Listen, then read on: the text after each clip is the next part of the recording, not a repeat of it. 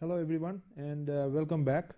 We are going to get into the first laboratory session of this course today, and we are going to talk about preparation of geologic sections from geologic maps in this particular laboratory. We have already looked at the salient features of geologic maps and geologic sections earlier in one of the theoretical lessons. Today we are going to have a practical demonstration on this business of preparation of geologic sections. I will also take this opportunity of wrapping up the question set of the previous lesson before we begin with the preparation of geologic sections. This is the question set of the previous lesson. The first question that was asked was whether the following statements are true or false. The first statement was swelling soils are found only in desert. This is more often than not is true. However, swelling soils are also found in non-desert environment, particularly in fine-grained soils where there is a lot of smectite minerals present. Swelling soils could also be present in situations where there are a lot of clay minerals between rock joints. In such situations also there could be a lot of potential for swelling in the shallow layers near the ground surface. And these geologic settings are not necessarily found in desert. They are also found in other hydrometeorologic environments. The second statement that was given was collapsible soils are usually dry. This statement is true because collapsible soils are usually found in situations where the natural moisture content is relatively low, and the soils exist in a moist to dry state. This type of soil typically comprise of situations where you have got weak cementation bond because of deposition or accretion of different types of chemicals at the interparticle contacts, and these cementitious accretions, they tend to get destroyed very easily if the soil is disturbed a little bit, and as a result the soil leads to volumetric collapse, if you recall from what we have discussed earlier in the previous lesson and earlier in this particular course. The second question that I asked was, can a clay silt soil of high plasticity be classified as collapsible soil? If you recall the subject matter of previous lesson, then you will see that typically collapsible soils are not usually not classified as highly plastic fine-grained soils, and they are typically in the low plasticity regime. Then let's move on to the third question. Can a soil with high swell potential be classified as CH?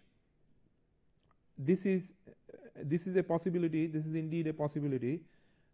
Highly plastic soils comprising a lot of active clay minerals such as smectite can be they form a very large chunk of swelling soils with high swell potential. So CH or clay with high plasticity can indeed be a likelihood of the classification of a swelling fine-grained soil. Then moving on to the next question, explain the following terms: sinkhole and trough. If you recall from what we discussed in the previous lesson, sinkhole is a situation where a soluble channel forms at some depth near the surface within a volume of soluble rock, such as poorly compacted limestone. In such situations, if a cavern forms very near to the ground surface, the overburden above the cavern cannot sustain, it is unstable, it cannot sustain its own weight or the structure that is supported on such covering above the cavern, and as a result the overburden usually collapses into the cavern. As a result, sinkholes develop. Trough, on the other hand, is a little bit widespread phenomenon where the sinking or subsidence occurs over a relatively wider distance scale at the surface of the site, and this occurs primarily as a result of the collapse of a large areal extent of underground openings such as mine workings, and as a result the relative movement or relative settlement within the inner portions of the trough is relatively small. On the other hand, near the margins of the trough, the relative settlement, relative subsidence, or the vertical displacement expressed as a proportion of the horizontal distance from a benchmark is quite large, only near the margins, not near the middle portion of a trough. Okay, finally the last question, list the typical mitigation measures against subsidence hazard. We discussed about we gave a list of a number of possible mitigation measures.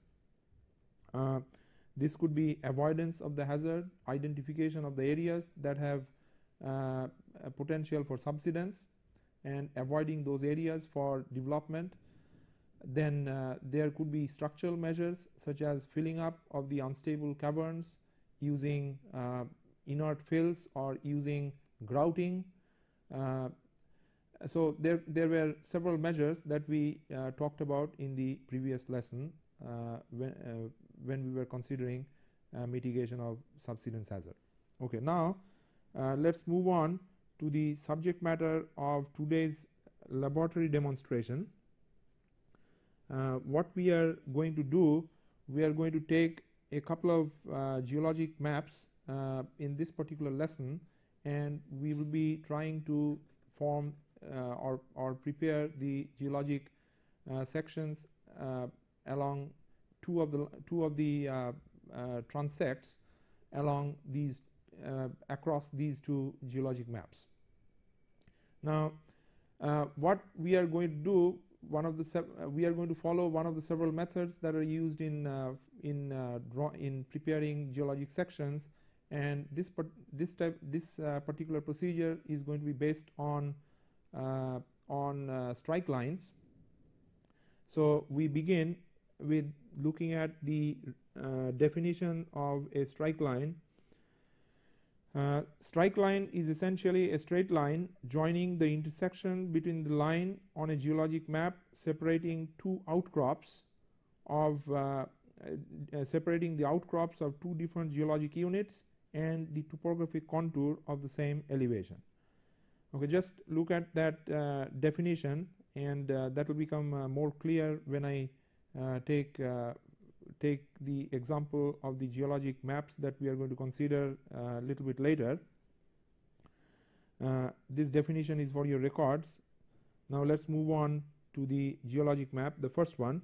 So this is the geologic map. All the different geologic units are labeled on this particular map. We are going to hand draw the geologic sections along the thick dash dot line drawn in blue from the left top, near the left top corner, from near the left top corner of this particular map to near the bottom right corner of this map. And actually before we get into drawing the sections, let me first explain what I meant by strike lines. So you just consider the 2 points which are marked over there by 2 circular symbols separating units, geologic unit C and geologic unit D. These 2 points, both of them, they are at an elevation of 500 meter, as is evident from the intersection of the line separating geologic sections C and D and the 500 meter topographic contour. So we first mark such points that are available on the geologic map, and then we draw a line connecting each one of these pairs of points, and these lines are called strike lines, and we are going to make extensive use of strike lines, particularly the intersection of the strike line and the line along which we are trying to draw the section, as you will see in the next little bit. So this is the definition of or this is the example of a strike line. Now let me also put up the second geologic map that we are going to consider. Here the section that we are going to draw will be for the dash dot line, which is which actually comes almost exactly from the top left corner of the map to the bottom right corner of the map. And in this case, let me show you a strike line. So here we have got these 2 points which are again at 500 meter topographic contour, and they are on the separation between the outcrops of geologic unit D and geologic unit E, and again, as we did before, we just connect these 2 points to construct the strike line. Now the difference, this particular example is different essentially from the previous example, in that in here we are going to consider a non-conformal contact which is shown by a thick orange line, and I am going to highlight this particular line here. This is the line that denotes a fault, and we are going to see how we handle a fault contact in this particular example. Okay, so this is the fault that we are going to see when we look at this particular example. Okay, now before I move on with today's demonstration, let me note down, let me formalize the steps that are going to be involved in the drawing here. This is for your records. It will not be very evident, but it will these steps will become clear when we start hand drawing the sections. So what we are going to do, we are going to start with the geologic map, and this map should include the topographic contours as well as the lines along which the sections are to be drawn. Then in the first step, we are going to draw a baseline above and parallel to the section line. This is going to be going to correspond an elevation which is lower than the lowest elevation encountered along the section line. Then we are going to project the intersections of the topographic contours and the section line up to the baseline. Then we are going to scale off the elevation differences between the baseline elevation and the elevation of the topographic contour perpendicular to the baseline to mark the points along the surface profile, connect these points to mark the surface profile. Then we are going to project the intersections of the strike lines, which I illustrated a little bit before, for contacts between all pairs of geologic units possible upward to the baseline, scale off the elevations of the differences between the baseline elevation and the elevation of the strike line perpendicular to the baseline, connect these points to mark the profile of the contacts between the pairs of geologic units, and then mark the locations of non-conformal contacts such as faults and dikes if any, and show their depth if available from supplementary data. Now these are just a few statements. This slide as well as the previous two slides, these actually give you a synopsis of what is going to happen in the next little bit when we start drawing the geologic sections. So now I am going to also show you the result that we are going to get.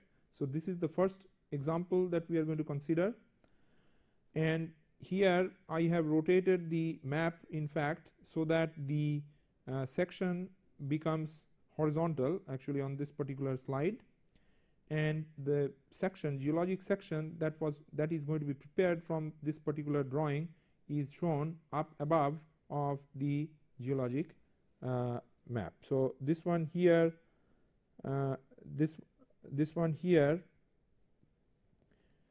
is the plan or geologic map section of the geologic map,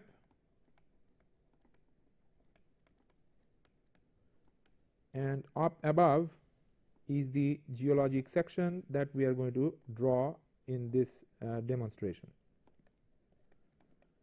geologic section. So this is the first example.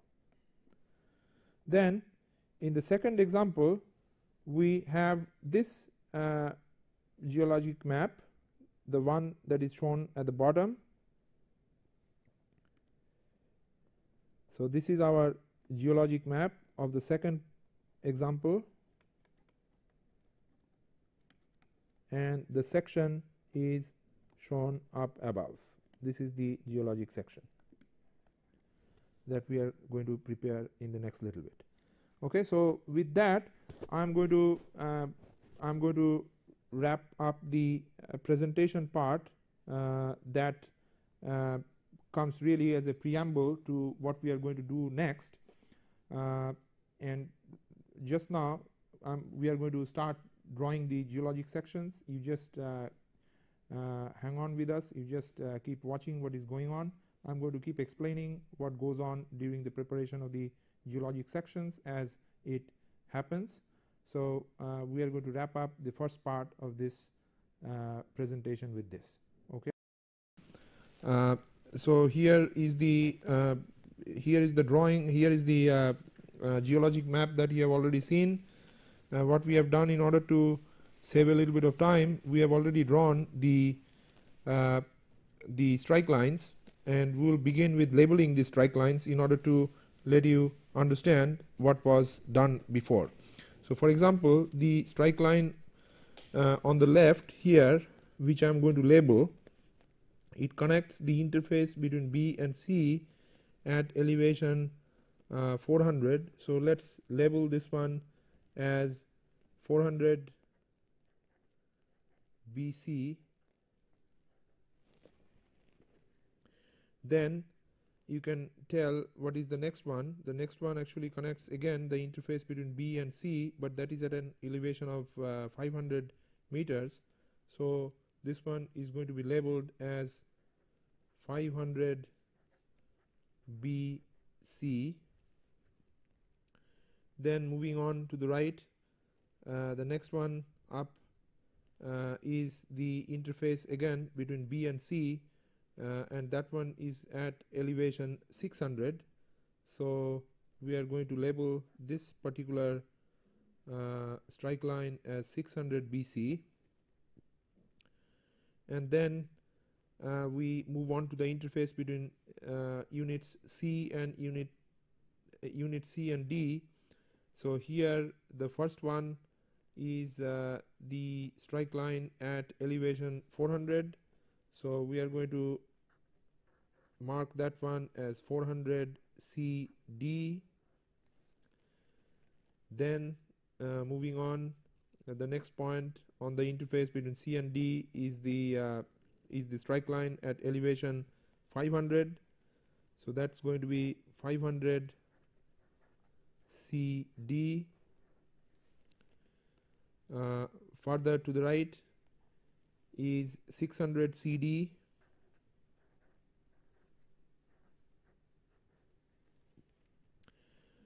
Then we move on to the interface between unit E and unit D. So here the first strike line is at elevation 600. So this one is going to be 600 DE. Next one, what we have done here for the next one is that is actually the interface between D and F, unit D and unit F. The strike line is at elevation 400. So accordingly, we are going to write that one as 400 DF. Then further down to the right is again back to the interface between unit E and unit D. So for this one, actually what we have done is to interpolate between contours of 500 and 600 meter elevations to obtain a subsidiary point at 550 meter elevation. So accordingly, this particular strike line is 550 DE.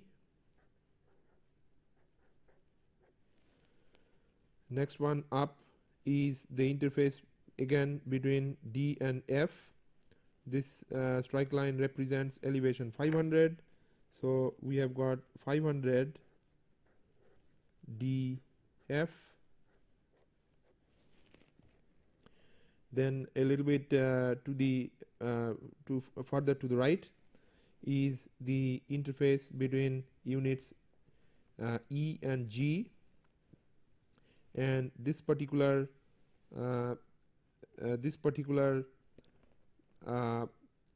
strike line represents elevation 600. So this one here is going to be labeled 600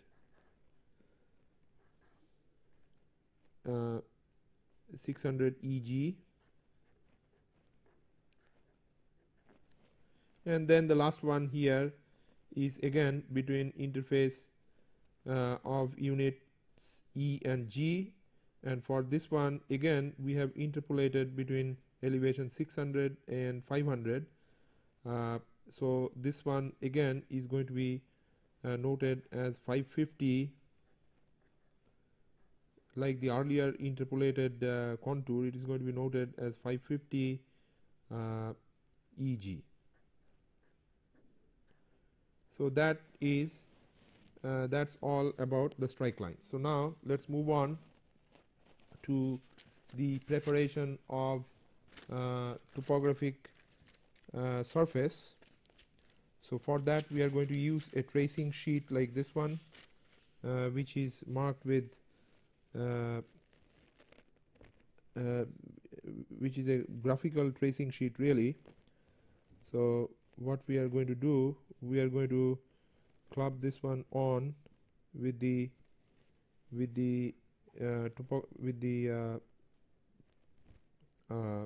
map like this, so that the graphical markings, they are parallel to each other, they are parallel to the section, Let's paste it.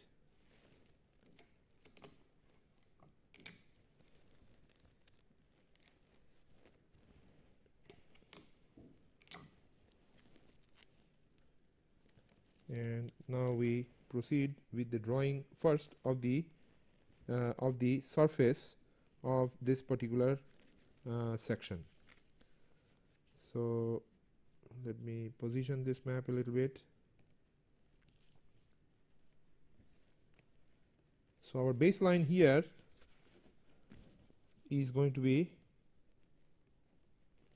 along the section line itself, and since the minimum elevation that we encountered along the section line was 300 meter within the main body of the geologic map, so let's consider this particular baseline to be at an elevation of 200 meter, and then we are going to use a scale of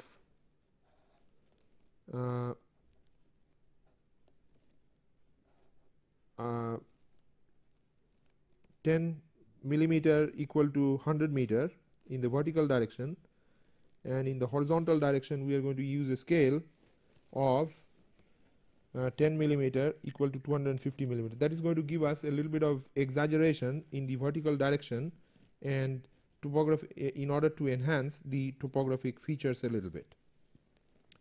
So you should realize that in the vertical direction we are going to use a scale like this. So this one here is going to be in our case 200 meter, and in the horizontal direction we are going to similarly have this much of distance equal to 500 meter. So these are the scales that we are going to use in this particular section. So this one here is horizontal and this one here is vertical. All right.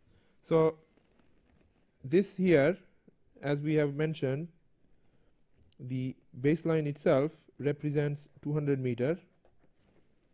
So we are going to base our construction accordingly. All right. So let's now begin by marking the locations of the topographic contour. So first intersection of the topographic contour is at the corner, at the area which is a little bit outside of the range of the camera. So let's begin with the intersection between the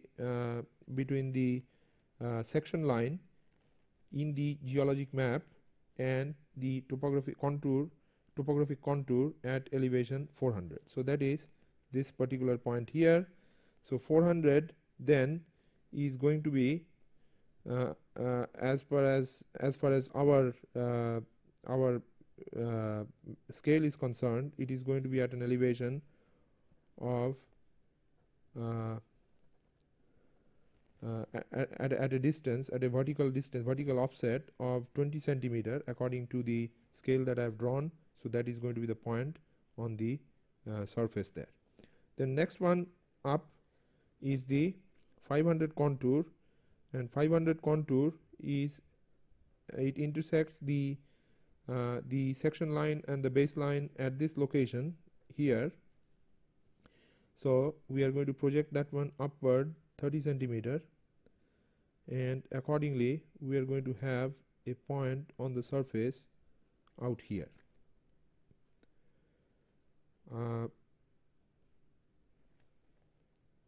Actually, let me yeah, that's right. It is going to be right about there. Okay, then next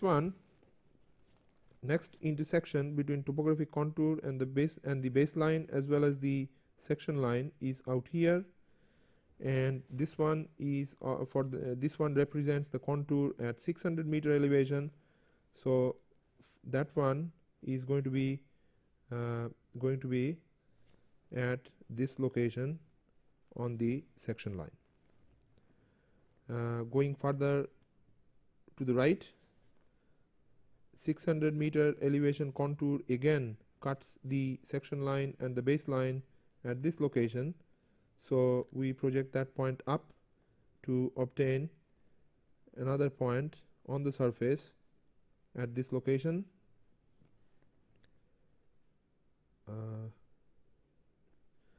then we get to the topographic contour of 500 meter elevation, and that is at this location.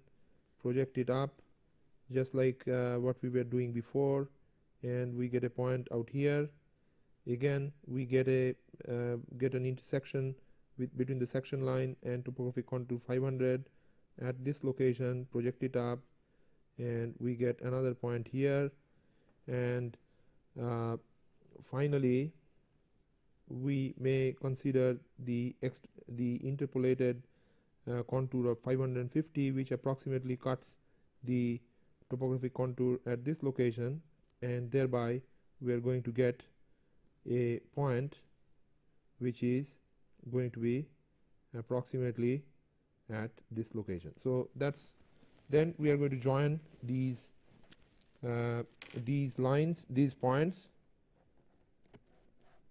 to obtain the surface profile by a smooth line, actually, to obtain a surface profile like this.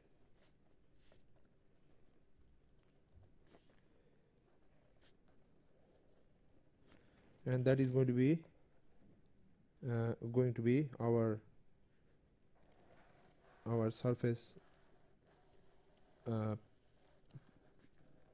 that is going to how the surface is going to look like of this particular area on the section drawing. All right, now let's mark up the outcrops which are going to appear on the section. So what we are seeing here is that up to here we are going to see we are actually intersecting, we are transecting unit B.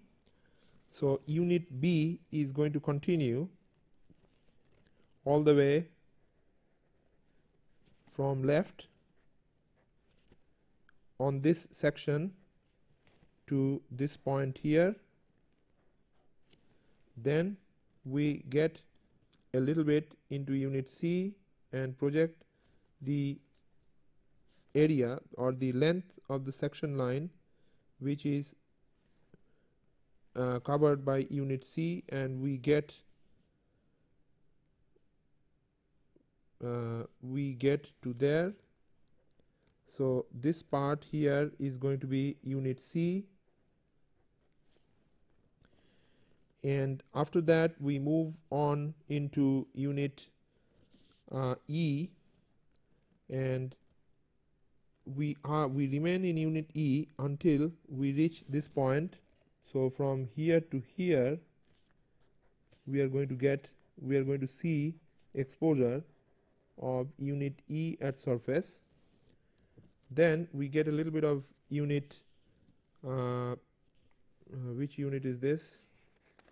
That one is unit F. So we are going to see a little bit of unit F up to this point at the saddle portion of this topography. So this is unit F, and finally we get into unit E.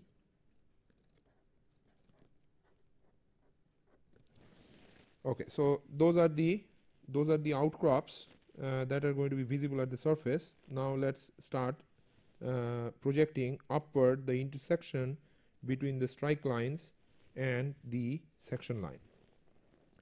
So what we are going to get, the first one is 400 BC.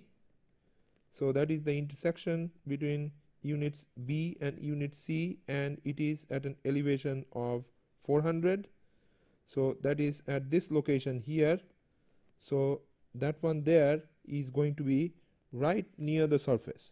So this particular point we are going to mark again as 400 BC. So that is going to give us the interface between units B and unit C, and that is at an elevation of 400. So then, since it is such a thin layer, we are just going to actually we have got other points of intersection of the interface between BC. We have got another point here which is at 500 meter elevation. So we move up to here approximately, and that is going to give us 500 BC. And in fact we have got one more, and that is at 600 meter elevation, and that is almost near the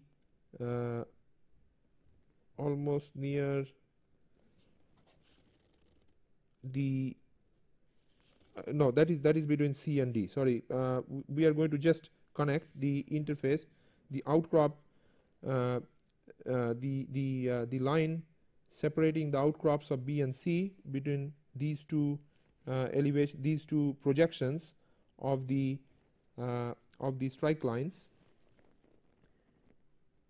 and that is going to give us the interface between units B and C. So unit B is going to be at the top, and unit C is going to be underneath that. Okay, so this is going to be the shape of unit.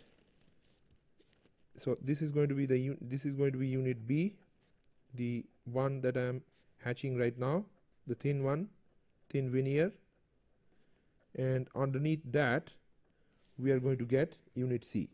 So let's now delineate the bottom of unit C. So let's look at the interface between unit C and D. So in order to do that, we are going to follow exact same procedure. Now we are going to project the strike lines that represent the interface between unit C and D upward. So let's start doing that. So the first strike line that represents the interface between unit C and D is this one here, this one. That is the intersection between the strike line and the baseline as well as the section line. So this particular, let's project this particular point up, and this is the point corresponding to 400 meter elevation. So we are going to go up to here, and that is going to give us a point at the interface between C and D and at 400 meter elevation. So we are going to mark that one as 400 CD, and then we move on to the other point representing the interface between C and D, and that is the strike line. That is the location of the strike line where it intersects the section line as well as the baseline in this case. This represents elevation 500, so project that one up to 500 meter elevation, and we come to a point which gives us the interface between units C and D at 500 meter elevation. So that is going to be 500 CD. Then we have got another point which represents 600 meter elevation at the interface between C and D, and that is the point where it cuts the where the strike line corresponding to this elevation cuts the section line as well as the baseline. So that is at elevation 600. So this is going to be 600 CD. It's becoming a little bit busy now with so many points appearing on the section. And I think that is the last one on the interface between C and D. So we are going to join those 3 points, and what we get is a line like this one, and below that is going to be unit C, and above that is going to be unit D.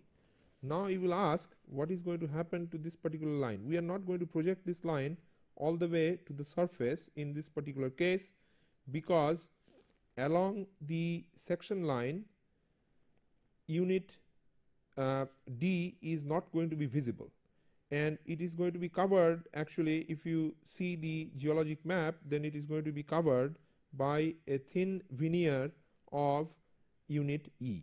So this particular line which separates unit C and D is not going to move on to touch the surface, and it is going to intersect the interface between D and E instead.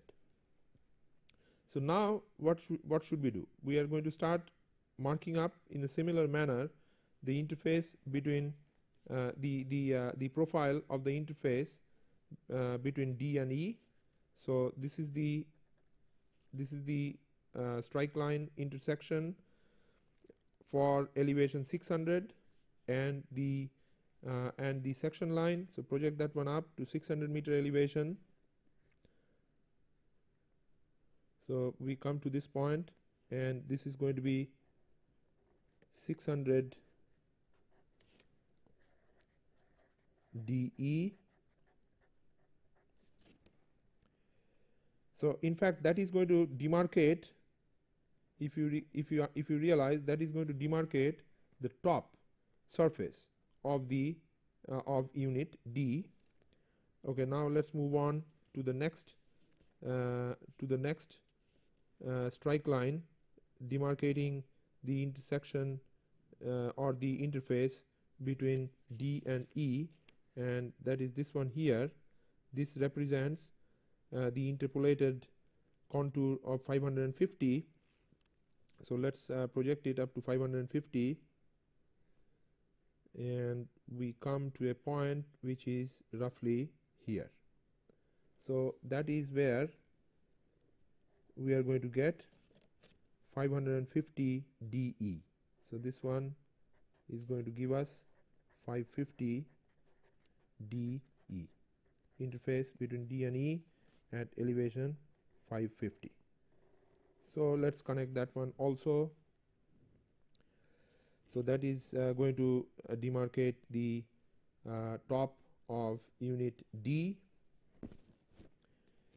and we can actually project this particular line backward, because we know that unit E starts from this location, because that is the interface, that is the limit of the outcrop of E, and we also know that the outcrop of E ends at that point. So we can connect those 2 points, and above this particular line is going to be unit E. Let's label this one up so that it is visible. So this one here is going to be unit E. That is how unit E is going to look on the section. Okay, now back to the other interface, the other interfaces. Now we have got we are going to get another one to the right, further right, and that is going to be between E and G. So let's consider those strike lines. So this is the strike line at 600 meter elevation between E and G,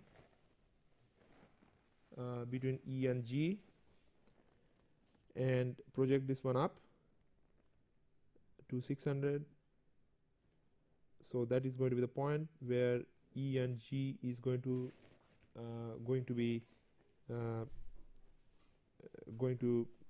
be separated. So this is going to be 600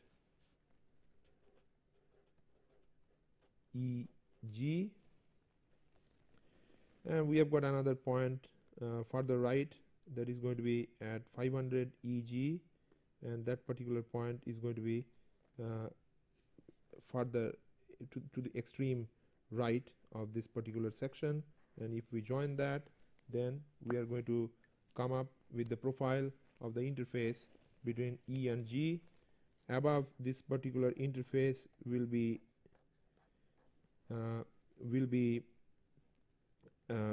E. So this one marked by green hatching is going to be unit E, and underneath that is going to be unit unit G. All right. Now let's go back and see whether we can get any more information from this particular. Okay, let's first actually crosshatch the unit C by green. So I'm going to use green in this particular case. So this is going to be our unit C. It's going to look like this.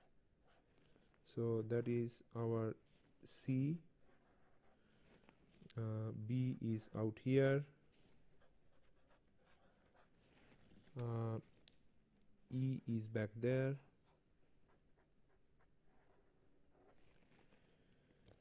And F is actually unit G is to the right. G, no, this is actually unit E, sorry.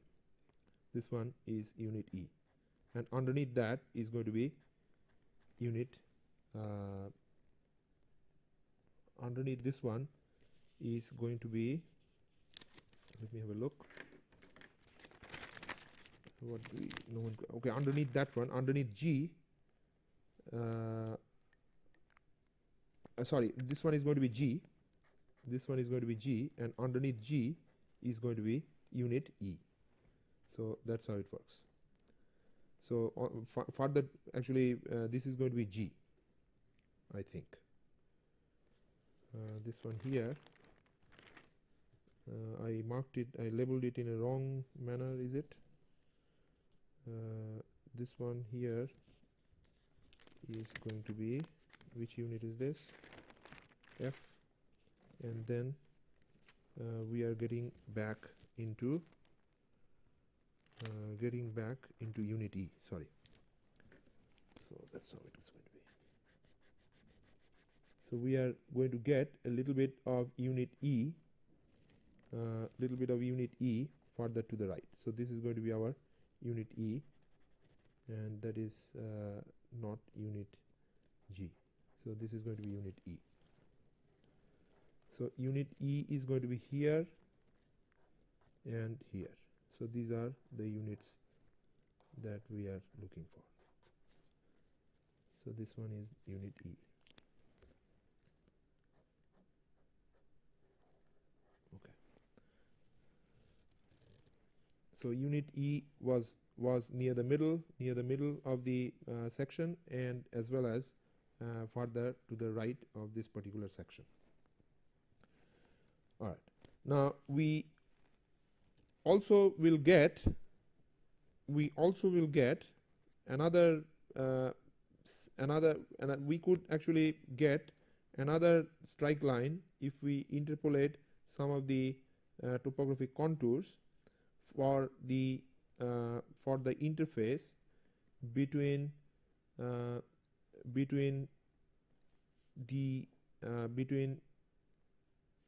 actually unit F, and underneath F is the major unit here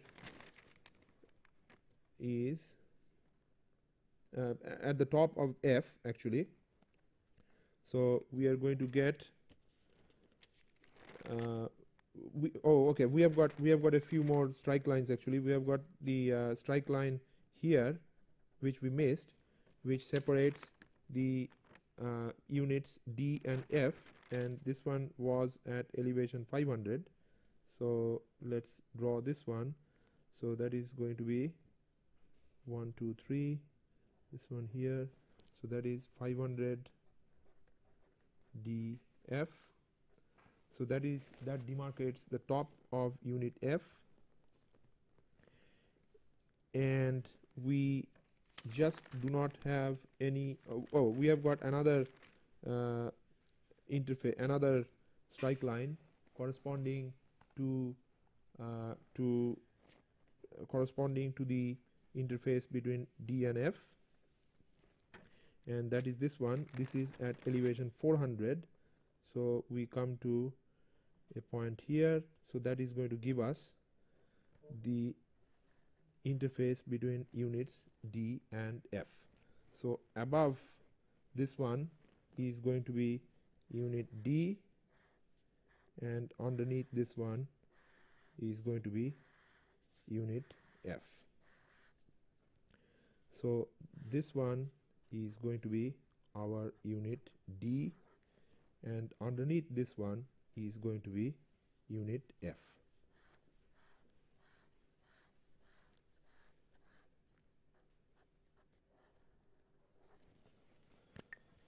Okay, so that kind of completes the section, whatever information we could get for the example that we considered to begin with. And now let's move on to the next example. So here again we have marked the section lines, the strike lines, and again you have to find out the you have to actually label the strike lines and project the strike lines up to the appropriate values to demarcate the interfaces between units C and D in this case, because the strike lines that are bunching here, they represent the interface between units C and D, and the strike lines that bunch out here, they represent the interfaces between units D and E. So you have to appropriately label the strike lines, find out the intersection of the strike lines, and project it upward to appropriate elevation. Similarly, here you have got the strike lines giving the demarcation between units E and F. And finally, what we got here are a couple of strike lines obtained after interpolating the available topographic contours, and that gives us the interface between F and G. So we follow the exact same procedure as I explained in the preceding, and what we are going to get in the process by doing the necessary exercise is to construct a section like this one, and what you can see here is that the available information is rather tenuous, so that we could actually draw the sections only to little bit limited depth in this particular case.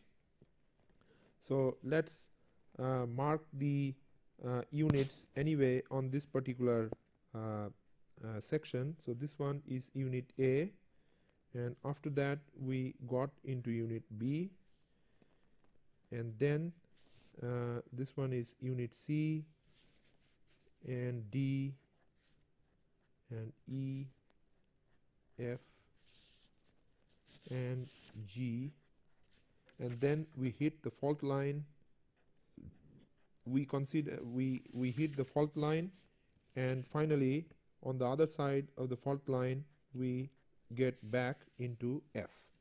Now you notice here that we have drawn the fault line in a vertical manner, because that is going to be most probably the case, because in this particular section the fault line actually follows a straight it follows a straight geometry in plan, and if that happens, then more often than not the fault line actually dips very steeply.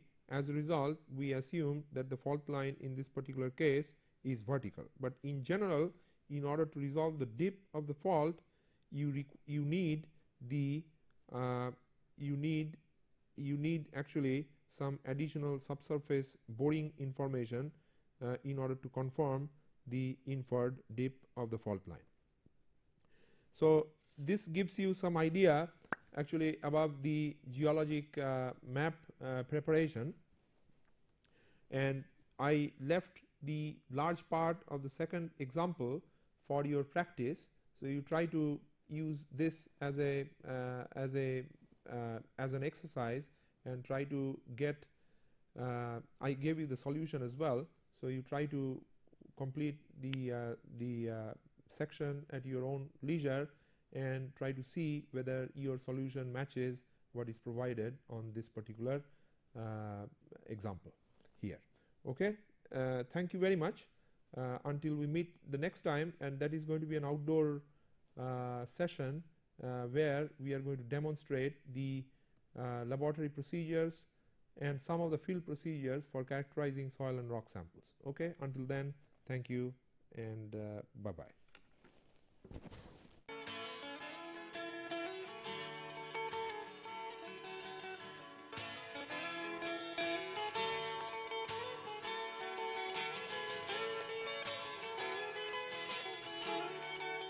Here we are going to give the demonstrations on different simple laboratory testing for classification and identification of key soil parameters and rock parameters. So with that said, we are going to move on to the first laboratory experiment involving sieve analysis, which is carried out to find out what is the distribution of grain size or representation of different grain sizes within the soil matrix for coarse grained soils. These are the IS standard sieves used for finding out the grain size distribution, as I was saying before, for coarse grained soils. What we have got here is a stack of different standard sieves which has got different opening sizes mentioned on the